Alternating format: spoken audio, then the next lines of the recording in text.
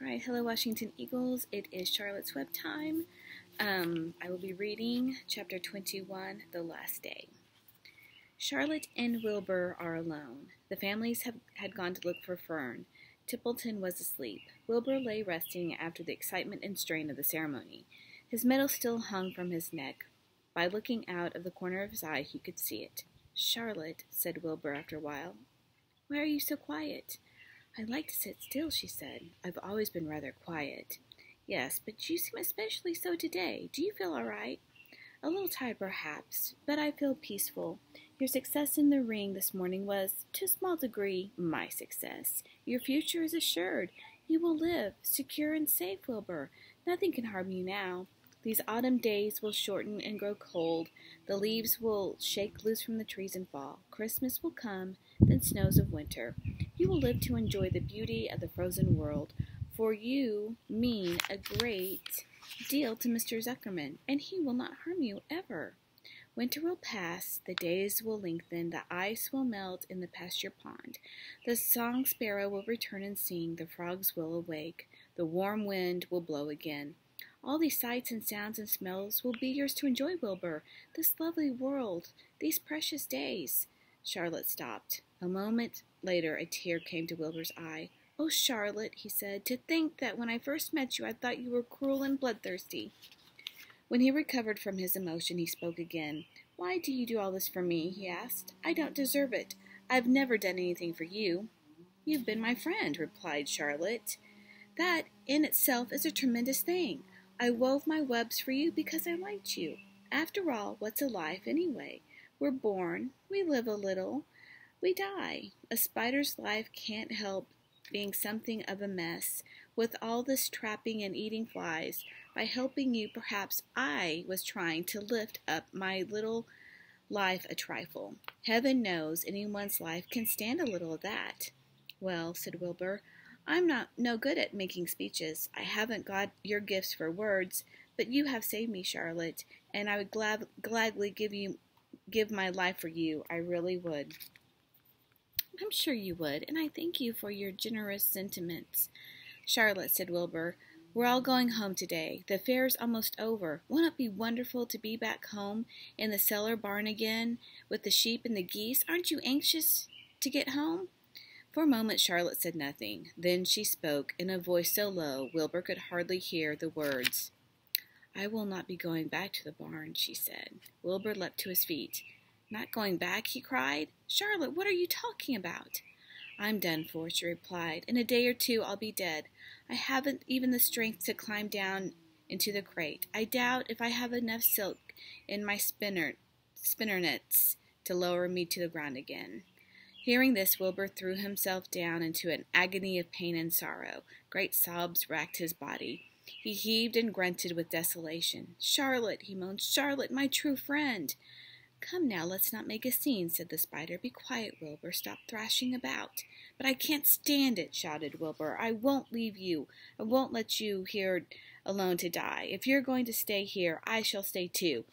"Don't be ridiculous," said Charlotte. "You can't stay here. Zuckerman and Lurvy and John Arable and the others will be back any minute, and they'll shove you into that crate and you'll go.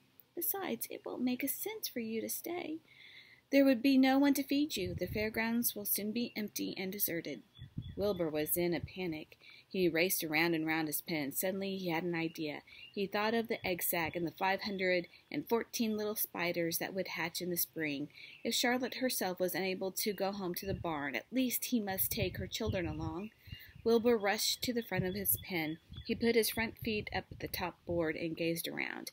In the distance he saw the Arables and the Zuckermans approaching. He knew he would have to act quickly. "Where's Templeton?" he demanded. "He's in that corner under the straw asleep," said Charlotte.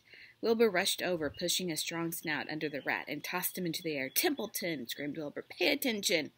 The rat, surprised out of a deep sleep, first looked dazed and then disgusted. "What kind of moonshine is this?" he growled. "Can't a rat catch a wink of sleep without being rudely popped into the air?" "Listen to me," cried Wilbur. "Charlotte is very ill." She has only a short time to live. She cannot accompany us home because of her condition. Therefore, it is absolutely necessary that I take her egg sac with me. I can't reach it and I can't climb. You are the only one that can get it. There's not a second to be lost. The people are coming. They'll be here in no time. Please, please, please, Templeton, climb up and get her egg sac. The rat yawned. He straightened his whiskers. Then he looked up at the egg sac. So, he said in disgust, so it's old Templeton to rescue again, is it? Templeton, do this. Templeton, do that. Templeton, please run down to the dump and get me a magazine clipping.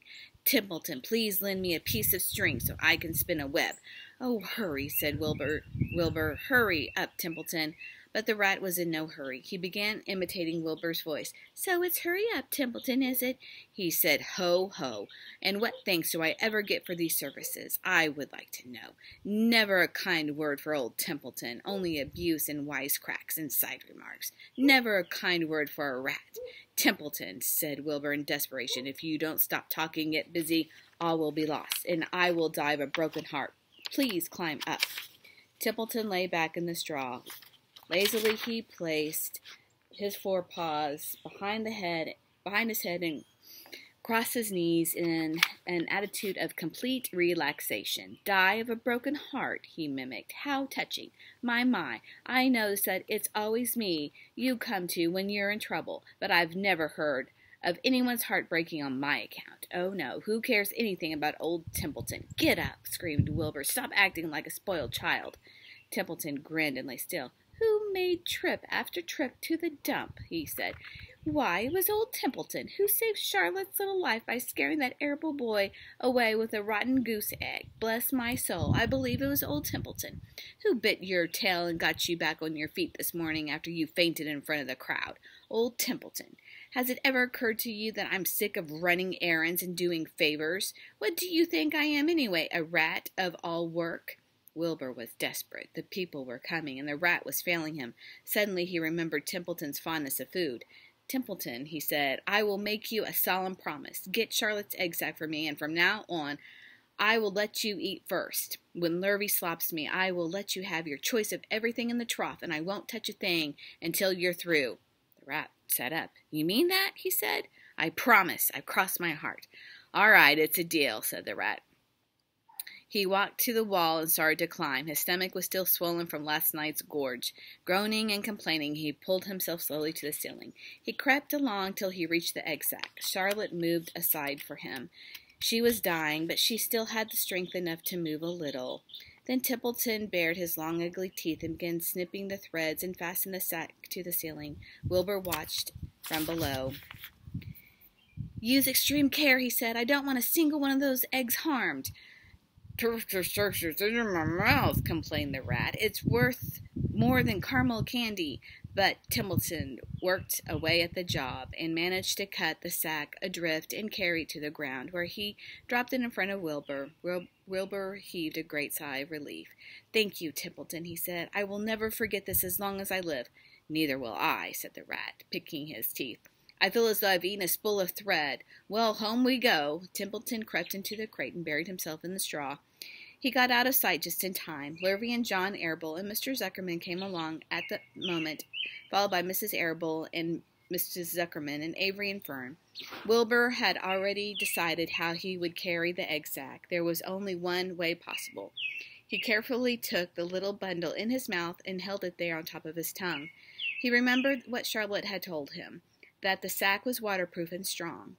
It felt funny on his tongue and made him drool a bit, and of course he couldn't say anything. But he was still being shoved into the crate. He looked up at Charlotte and gave her a wink. She knew he was saying goodbye in the only way he could, and she knew her children were safe. Goodbye, she whispered. Then she summoned all her strength and waved one of her front legs at him. She never moved again. That day, as the Ferris wheel was being taken apart and the racehorses were being loaded into vans and the entertainers were packing up their belongings and driving away in their trailers, Charlotte died. The fairgrounds were soon deserted. The sheds and buildings were empty and forlorn. The infield was littered with bottles and trash. Nobody of the hundreds of people that had visited the fair knew that a gray spider had played the most important part of all. No one was with her when she died. All right, that is the end of chapter 21, and our last chapter is chapter 22, A Warm Wind. All right, until next time, stay safe.